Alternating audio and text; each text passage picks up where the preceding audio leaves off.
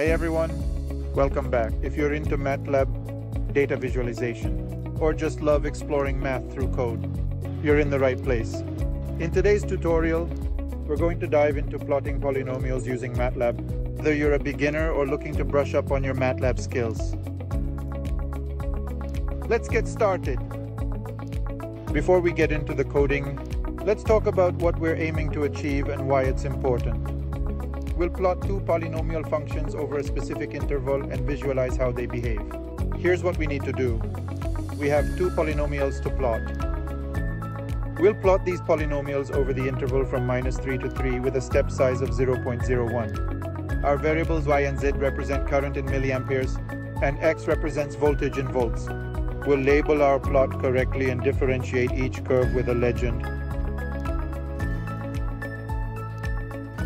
The challenge we're tackling is to plot these polynomials over a range of voltage values, from -3 to 3 volts.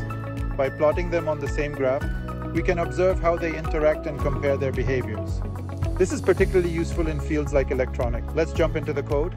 We'll break it down step by step. First, we define our x values from 3 to 3 with a small step size of 0.01.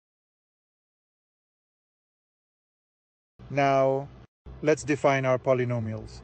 We'll compute y and z for each value in our interval x. Notice the dot operator.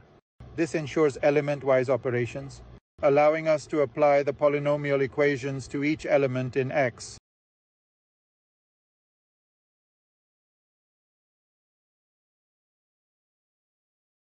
We start with figure 1 to create a new figure window. Then, we plot y and z on the same graph and specify a thicker line width for better visibility. Turn on grid for better visualization. To make our plot informative, we need to label the axis. We'll specify voltage for the x-axis and current for the y-axis. Lastly, we'll use legend to distinguish between the two curves and title to add a meaningful title to our plot.